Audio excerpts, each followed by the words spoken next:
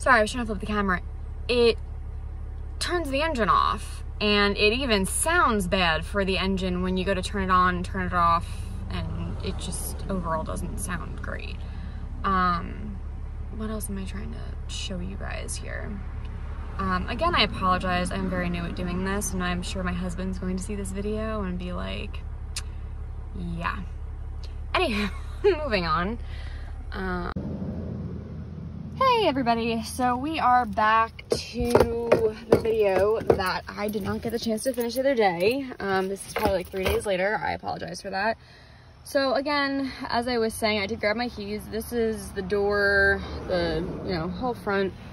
Nothing all that fancy and exciting, just your atypical, like I was showing you guys earlier.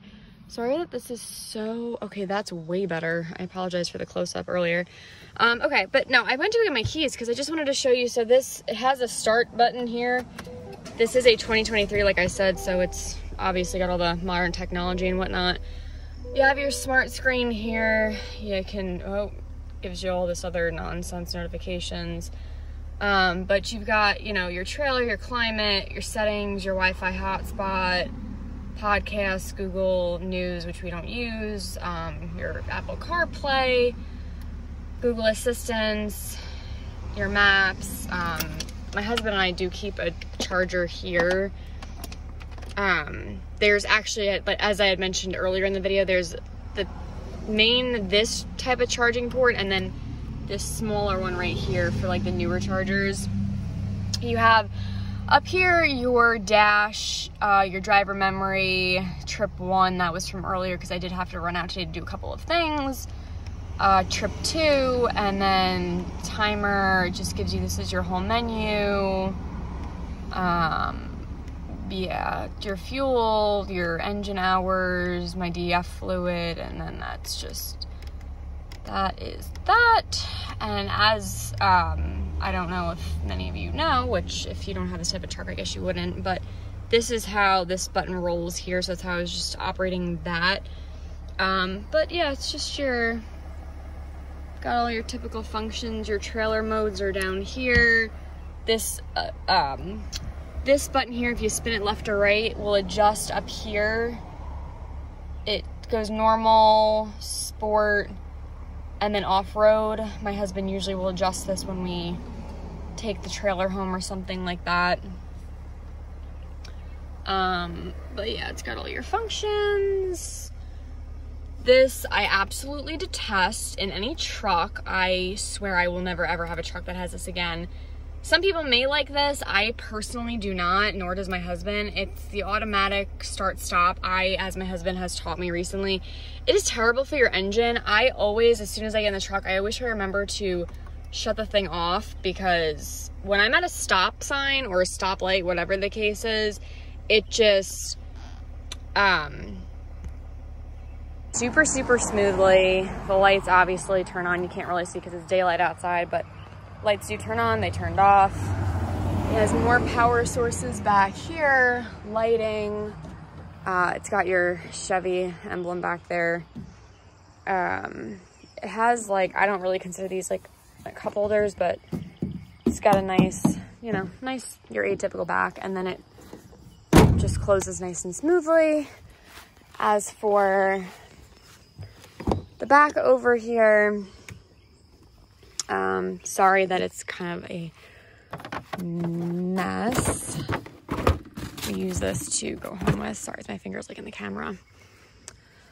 It's got your bench seat, but I mean, the seats do go up, so they both go up. This one goes up, and then, oh my goodness, it does, I promise, go down much smoother than that. I was just struggling, clearly. Now for this side, it literally does the same thing. Goes up, and then that side, needless to say, went down a little bit smoother. Oh, and also, you have these two charging ports back here. One is for the newer charging port, and then one is for the older USB charging port. And then your typical cup holders and your vents. It also does have OnStar and Wi-Fi. No, we do not use the OnStar. Here you obviously have your passenger, driver's seat. Oh goodness. Sorry, I definitely need to clean this truck out and I just haven't yet. You have like your console, all your things in there. Also has more charging ports. This truck, you guys, has a total of 3 charging ports, and each of them are 2 charging ports. So it's only 2, 4, 6, like 6 spots to charge your phone.